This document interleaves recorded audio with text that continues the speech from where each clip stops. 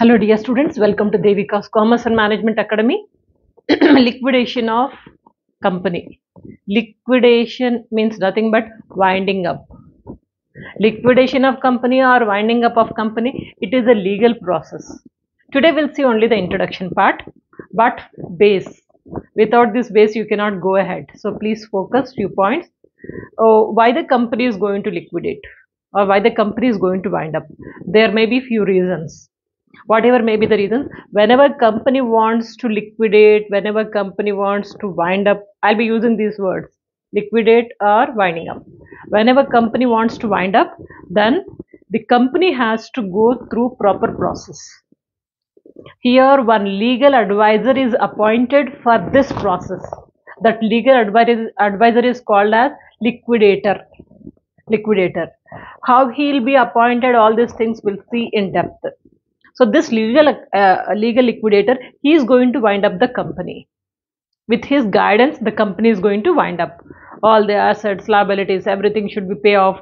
To whom we have to pay, from where we can realize the assets value. Like all these things, he is going to handle it. Now, introduction part. As a part of introduction, you can see that how a company can wind up. How a company can liquidate. There are two ways. This already we have learned in company law. Just a small recap. Company can liquidate in two ways. One is voluntary winding up.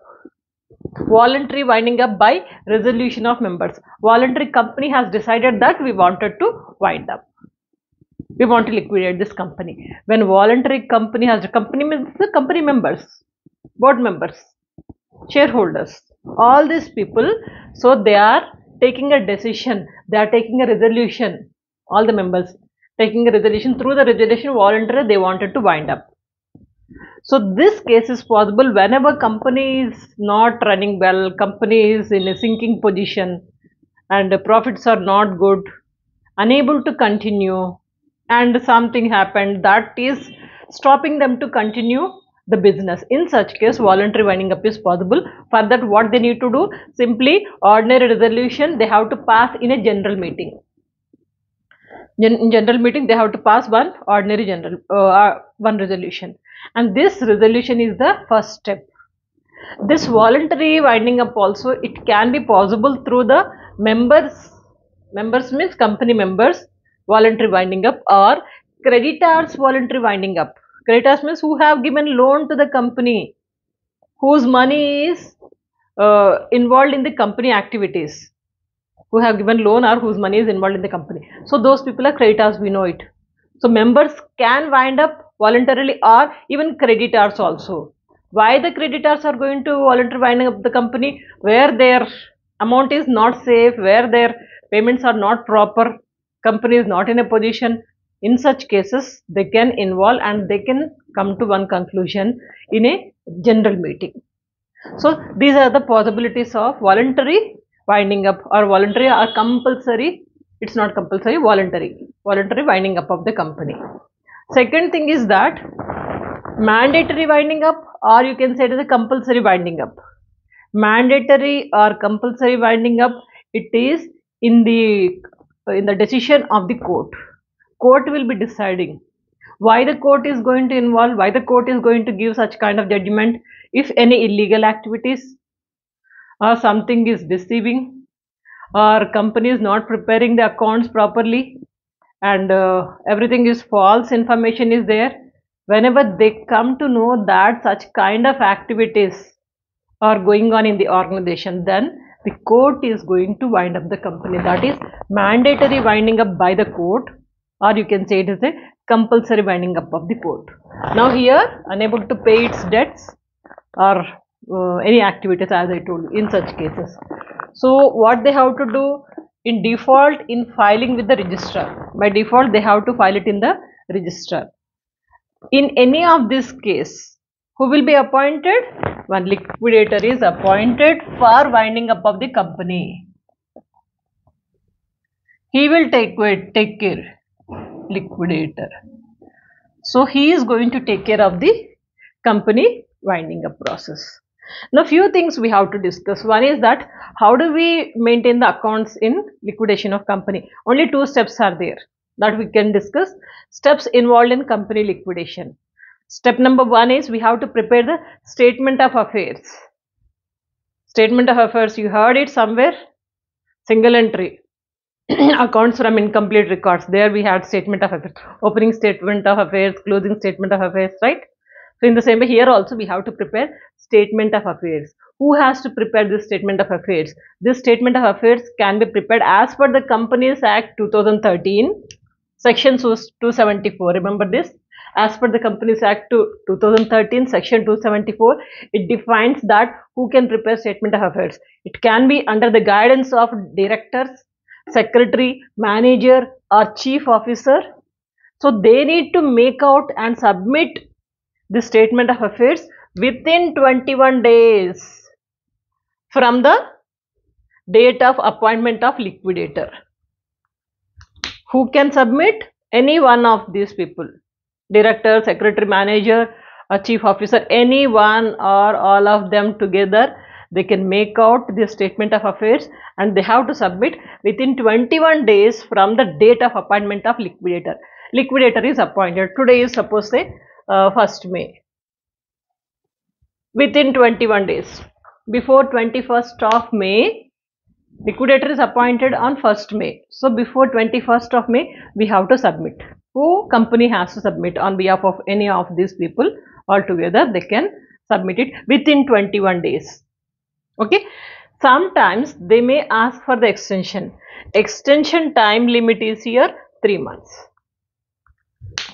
What is statement of affairs? Who has to prepare? Company has to prepare. It is not in the hands of liquidator. Liquidator is not responsible for the statement of affairs. Once if it is ready, then they'll call the liquidator. Our side, no problem. Statement of affairs is there. You can proceed. Statement of affairs gives you a basic information of this total company. How many assets are there? How many liabilities are there? Who are the creditors?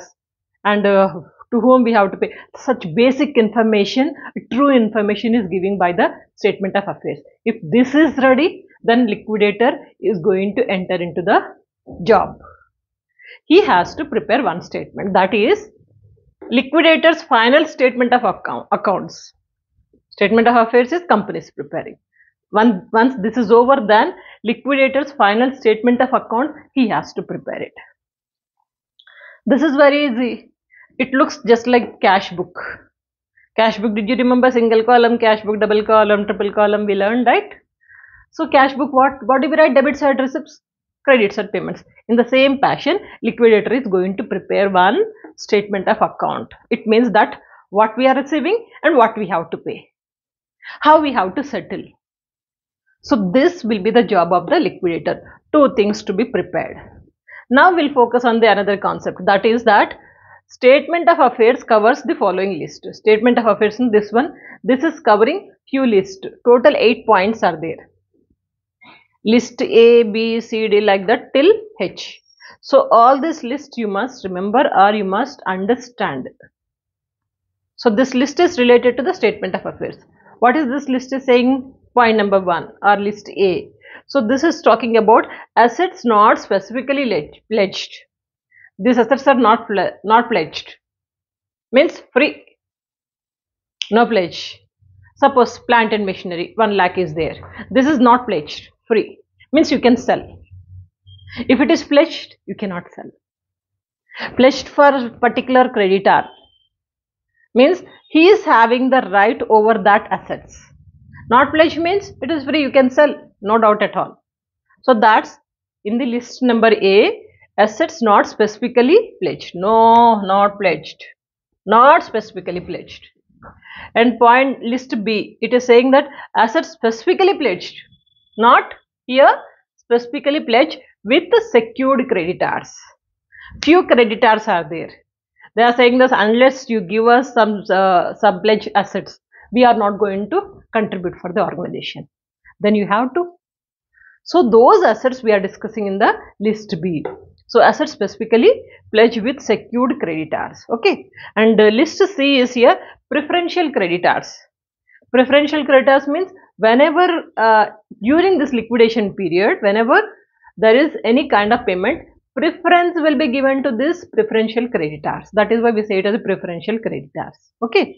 And list D, debenture holders secured by floating charges. Debenture holders are secured. Of course, whether they say it or not, debenture holders means always it is secured only. We have to make the payment to them. So these people with the floating charges. Okay, debenture holders secured with the floating charges in the list D. And then list E, secured creditors.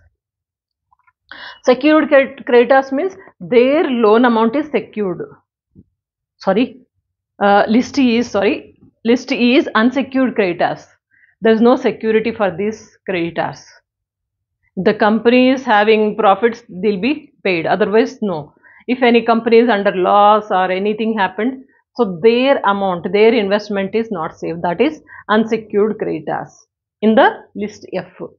Then list G, paid up equity share capital. List F. List F, paid up preference share capital. Paid up, whatever the amount is paid by the preference share capital holders, preference shareholders. So that is F. And in the same way, G is here, paid up equity shares. F is preference shares. G is equity share. Okay. And lastly, list H, estimate surplus. After preparing everything, estimation of the either surplus or deficiency. What do you get? You may get surplus or you may get deficiency. So this is showing in the list H. Estimate surplus or deficiency as regular contributors. Okay. So these are the 8 lists which are related to the statement of affairs you need to remember. Okay. Now let's talk about liquidator. As I told you, liquidator will be appointed to take care of the liquidation of the company.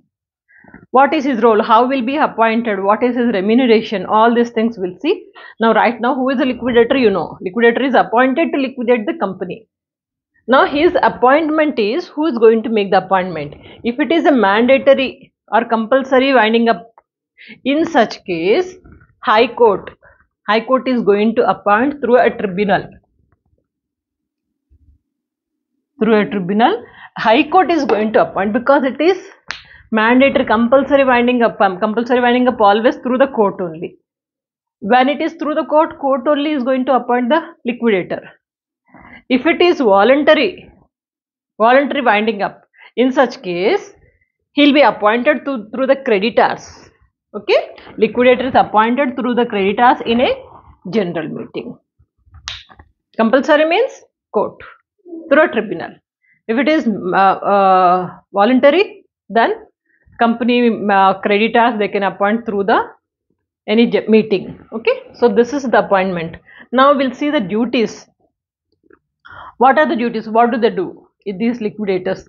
So mainly their duties are, first thing is that collect the assets. How many assets are there for the company? Collect all those assets. Then what to do? Pays its debt. Collected assets, okay, got the assets. Then pay the debt. Liabilities, all the liabilities, pay the debt. Then distribute any surplus among the members in accordance with their rights. After collecting and after paying, there is another duty is also there. I forgot to write. Sell the assets or dispose the assets, you can say. Dispose the assets. And here you need to be very careful that how many assets are there, what is the rate, and how to dispose it. And for disposing also, he'll be paid a special remuneration or commission, something like that they'll be paying. So this is also his duty, collecting the assets and dispose those assets and pay off the debts. And after doing all this thing, if anything is there, profit or surplus, whatever it may be, distribute any surplus among the members according to their right. Accordance to their rights. Who's having first right? Like we have discussed here, preferential creditors, first pay to them. Like according to the order and need and preference, so paying off. So these are the duties of liquidator. And liquidator remuneration, anyhow we'll be discussing in depth in the next class, because we have to work out the problems also. Simply I'll give you general information. Liquidator's remuneration, if it is compulsory winding up or forcefully winding up by the court, then that court is going to decide his remuneration. Company has to do nothing, because this is through the order of court. Nothing to worry.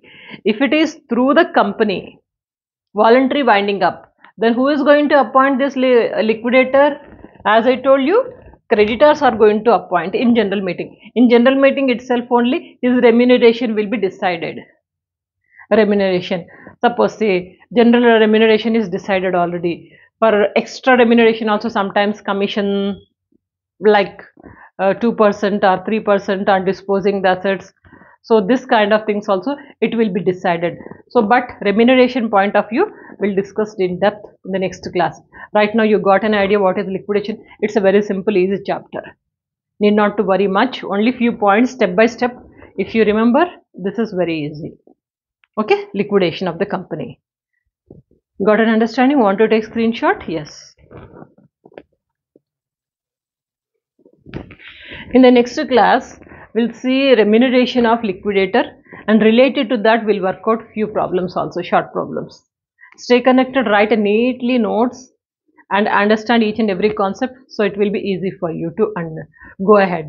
And whatever textbook you are following, please refer that also. Stay connected. See you. Good luck.